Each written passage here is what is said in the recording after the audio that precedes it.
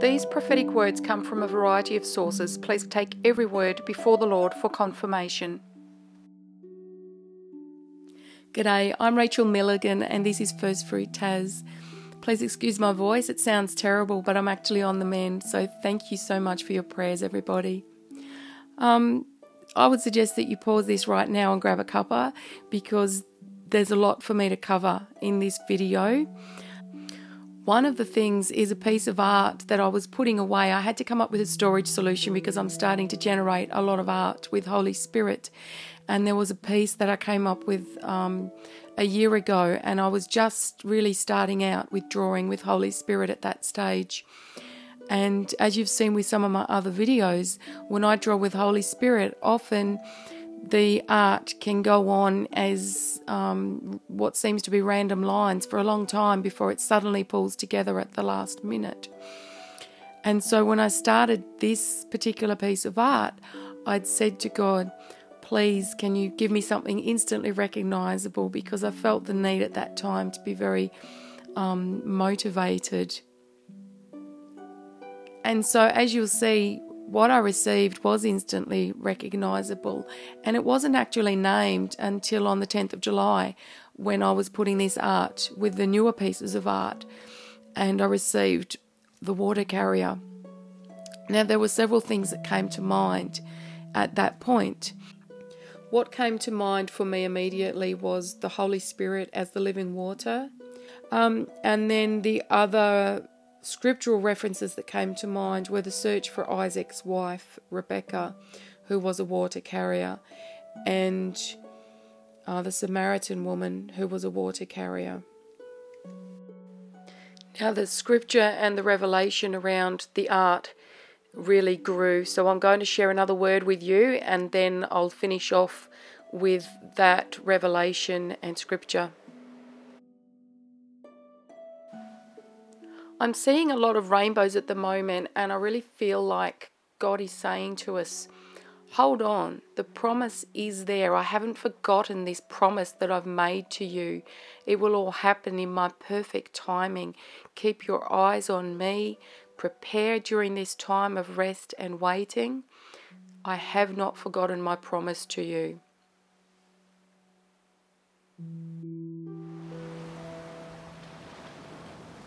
Yesterday afternoon I arrived at the beach to walk the dog, and straight away it struck me the breakers have arrived. The breakers at the beach were bigger than usual.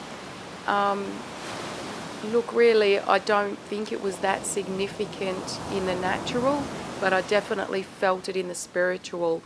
The breakers have arrived, and I certainly have received what seems to be a very big blessing in the last 48 hours. And for my whole family, those of us who are believers seem to be just having blessing after blessing, and the blessings are snowballing, they're getting bigger. And yes, those are snow clouds obliterating the mountain in the distance there. So back to the water carrier. I actually lost my notes. I've had a really big week because one of my children was blessed with being selected for and being sponsored for a special youth choir that was participating in a festival this week. So that meant a lot of running around. You might be interested to know that she actually had the opportunity to perform with the Boston Children's Choir as part of that experience, which was a real blessing for my daughter.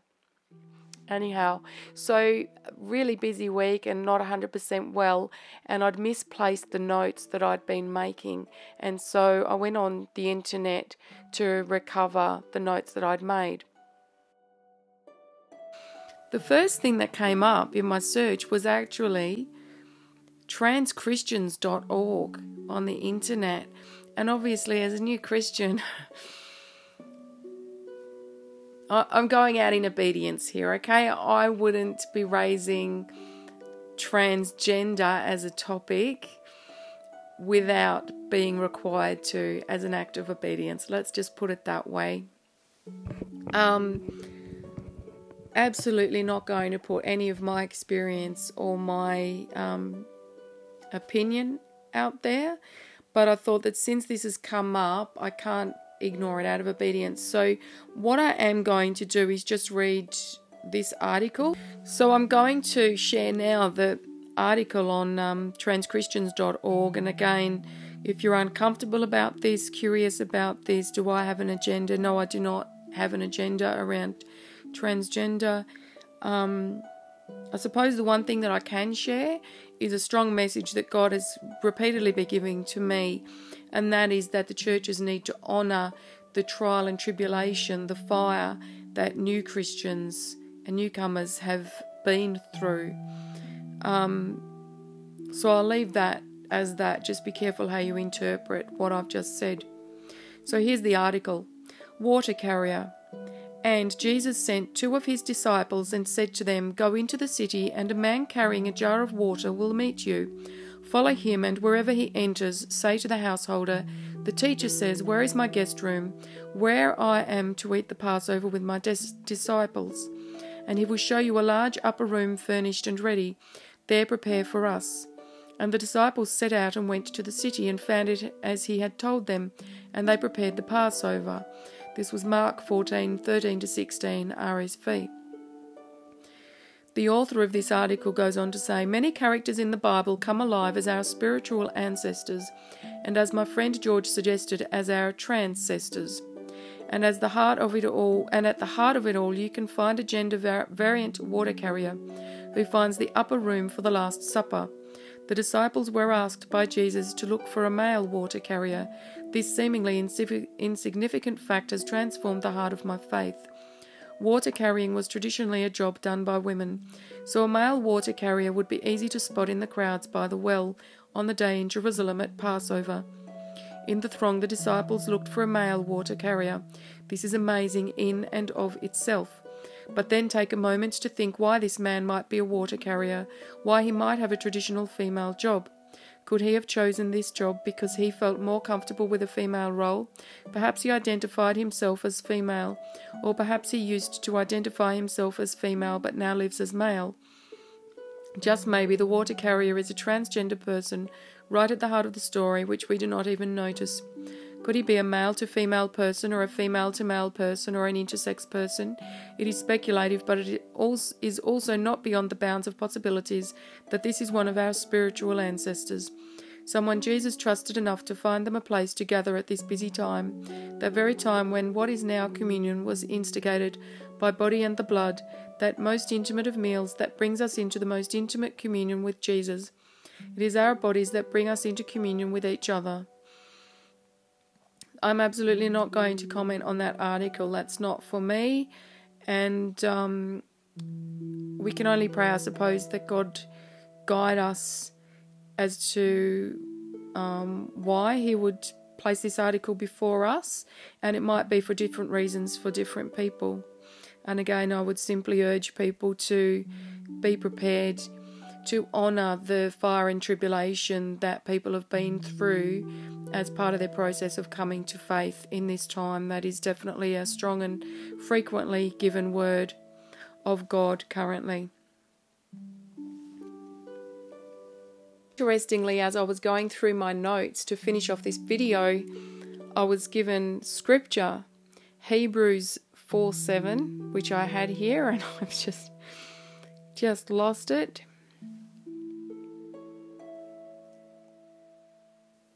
So this is Hebrews 4:7 from the NLT, which I just received to add to this video.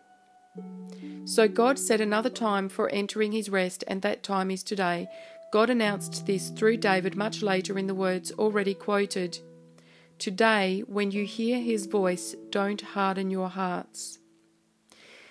So very interesting that was added to this video. This is the piece of art that I did about a year ago. Drawing with Holy Spirit is, it's a learning process. You learn a lot about walking with God as you draw with Holy Spirit. You get taught things like to be patient, not to assume, not to trust what you see in the natural, because what's happening in spirit might be quite different. The list goes on, and if you have not tried drawing with Holy Spirit, I thoroughly encourage that you do. So this piece of work I did about a year ago, and I prayed to God, please give me something that's instantly recognizable, which was probably an immature request, but I just felt the need to be very motivated, and I knew that seeing something manifest quickly would motivate me. I was very young in my walk with the Lord, and I have a lot more patience these days, praise God. So he gave me this, and it wasn't until a couple of days ago, it was on the 11th, that I was putting the art into a storage space, and I understood that God's name for this piece is the water carrier. I asked for a word to go with it. The water carrier in this case is Jesus, for it is He, the restoration of mankind as a spiritual entity, a willing vessel yet to be broken from earthly treasures and realigned with my overarching intention. For your life is blessed in good timing by the One. My will is to manifest by the great machinations of little children. In you lies the key to restoration. Have faith in abundance. It will unlock doors by faith in my word, my promises. Blessed be Reprise, the only one to wait, and open every gate, when my love turns in to you so true, this love's embrace, a holy water overflowing, in spirit my-like hewn, once withered and dejected, now risen again so soon, to leave the best and dance again, for joy did bring abundantly the peace that beckons, the flow of life once forgotten, cast aside, a fool's dream, now once again picked up, lifted high, declared and decreed, this one is for me.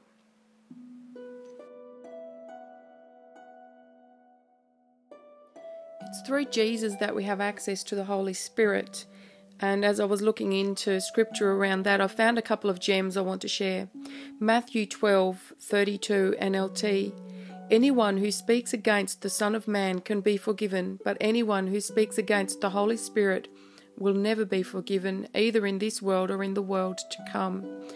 Which really just highlights the importance of sitting and listening to the Holy Spirit, to allowing Holy Spirit to minister to you and then being obedient to Holy Spirit.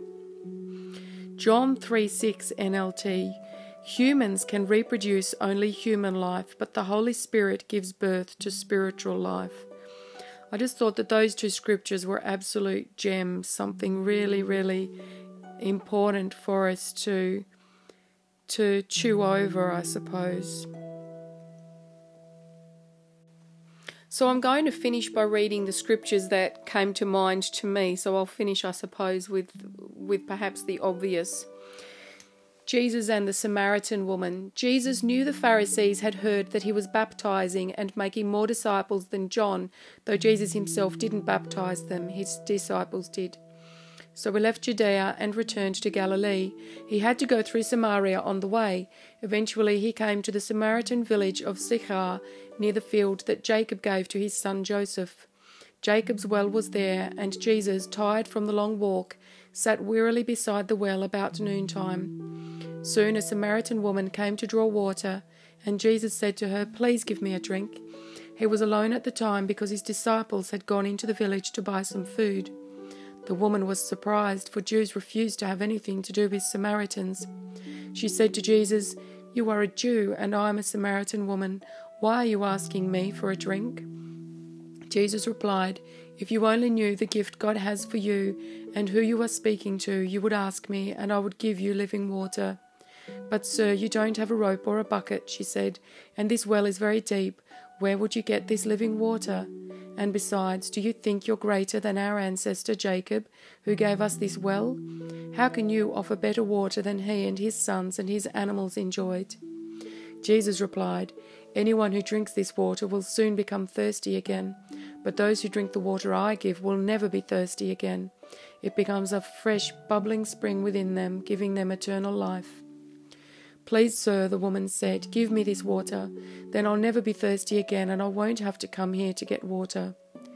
"Go and get your husband," Jesus told her. "I don't have a husband," the woman replied. Jesus said, "You're right. You don't have a husband, for you have had 5 husbands, and you aren't even married to the man you're living with now. You certainly spoke the truth." "Sir," the woman said, "you must be a prophet. So tell me, why is it that you Jews insist that Jerusalem is the only place of worship, while we Samaritans claim it is here at Mount Gerizim, where our ancestors worshipped?"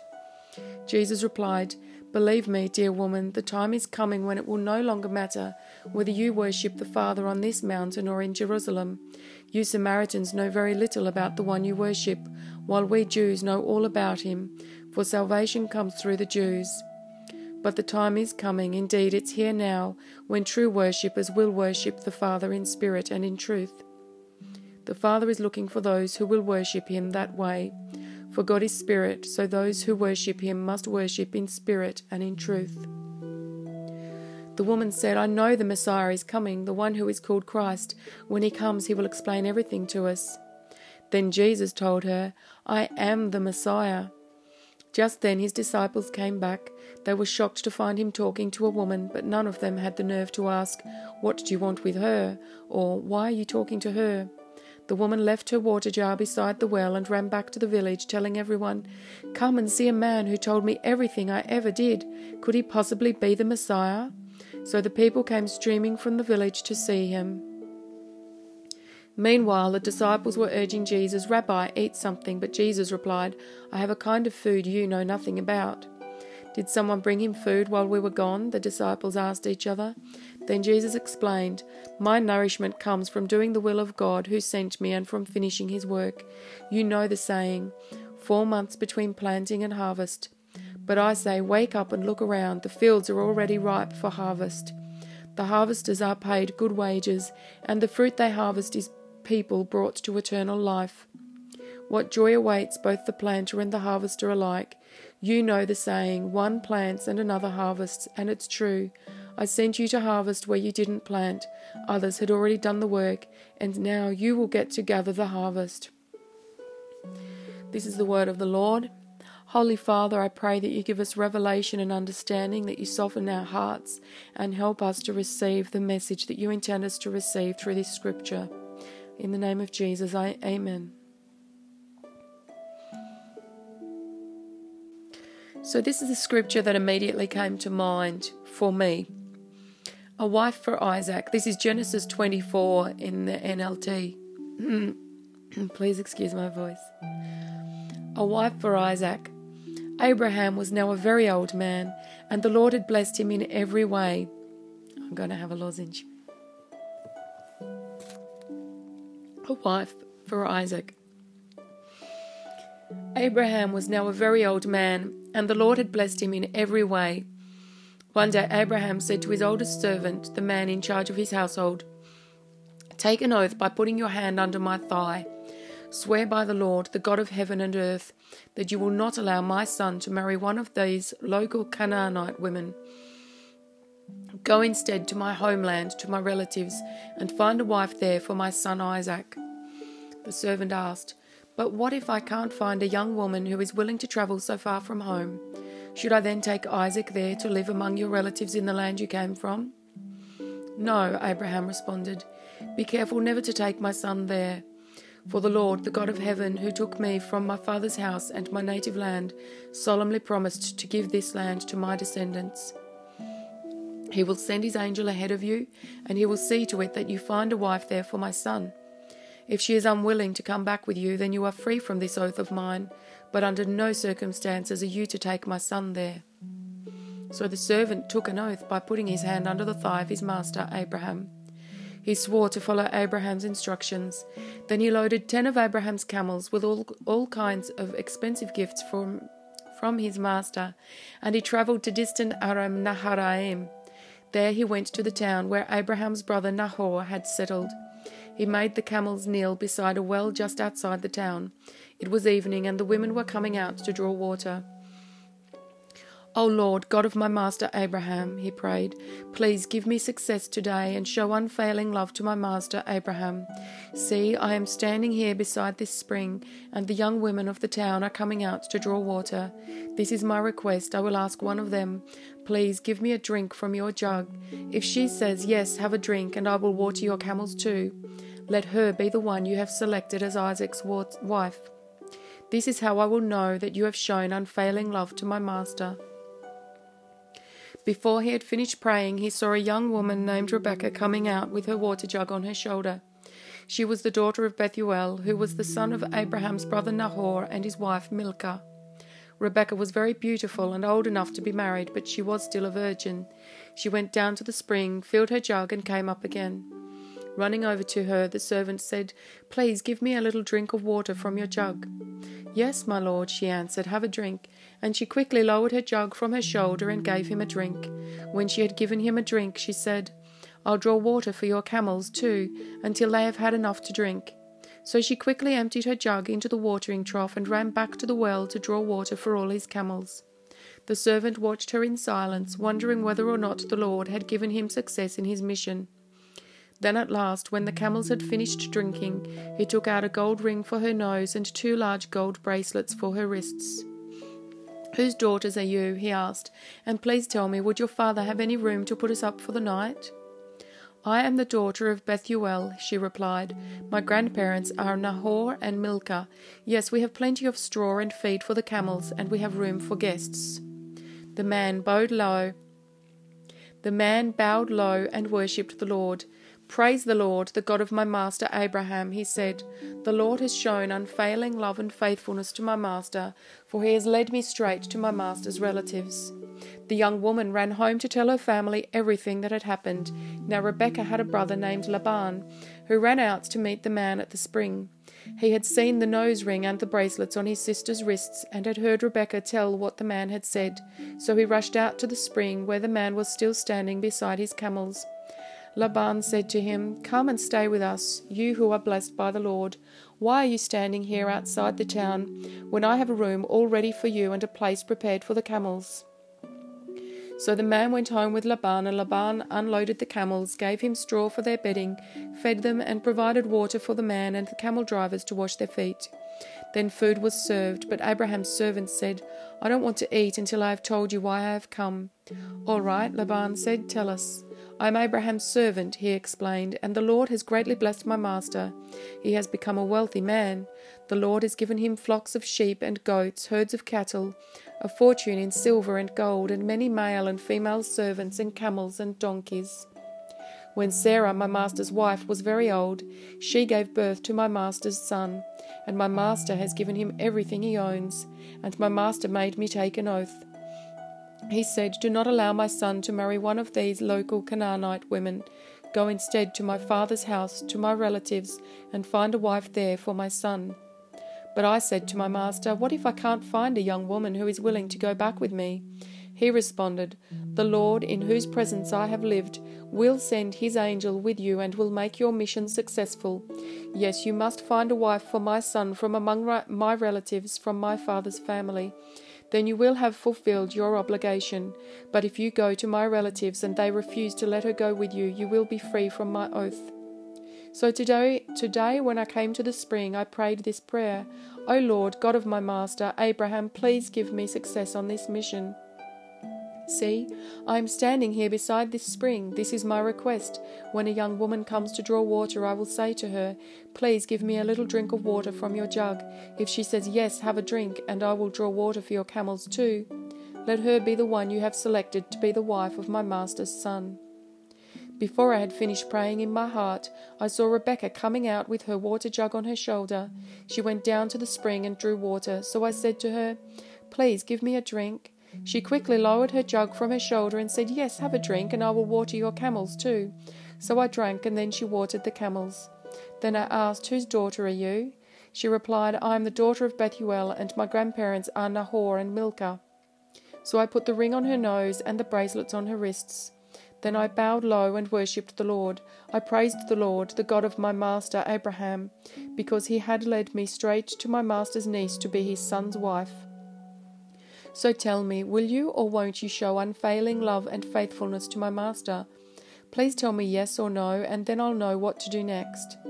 Then Laban and Bethuel replied, "The Lord has obviously brought you here, so there is nothing we can say. Here is Rebekah, take her and go. Yes, let her be the wife of your master's son, as the Lord has directed." When Abraham's servant heard their answer, he bowed down to the ground and worshipped the Lord. Then he brought out silver and gold jewelry and clothing and presented them to Rebekah.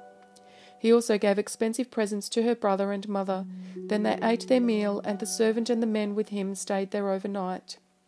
But early the next morning Abraham's servant said, "Send me back to my master." "But we want Rebekah to stay with us at least 10 days, her brother and mother said. "Then she can go." But he said, "Don't delay me. The Lord has made my mission successful. Now send me back so I can return to my master." "Well," they said, "we'll call Rebekah and ask her what she thinks." So they called Rebekah. "Are you willing to go with this man?" they asked her. And she replied, "Yes, I will go." So they said goodbye to Rebekah and sent her away with Abraham's servant and his men. The woman who had been Rebekah's child nurse went along with her. They gave her this blessing as she parted. "Our sister, may you become the mother of many millions. May your descendants be strong and conquer the cities of their enemies." Then Rebekah and her servant girls mounted the camels and followed the man. So Abraham's servant took Rebekah and went on his way. Meanwhile, Isaac, whose home was in the Negev, had returned from Beer Lahai Roi.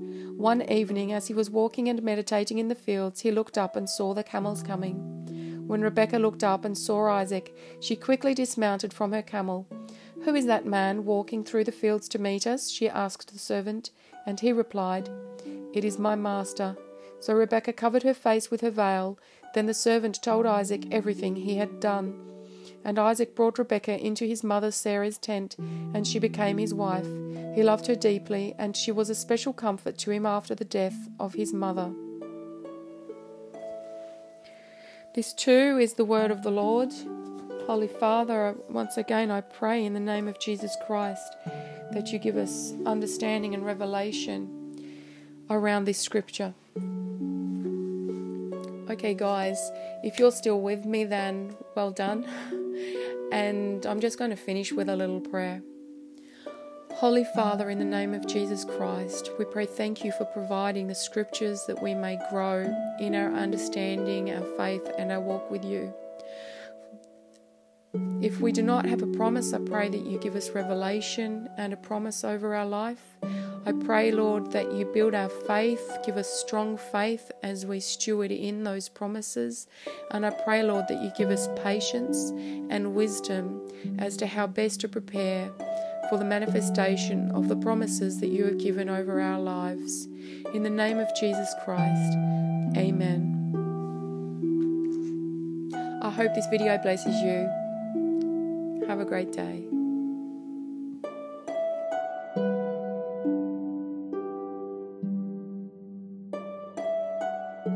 Holy Father, I thank you for placing this video before those you intend to receive it. If this video blessed you, be sure to share, like and subscribe. Financial support is welcome and donations can be made by selecting the link in the details box below this video.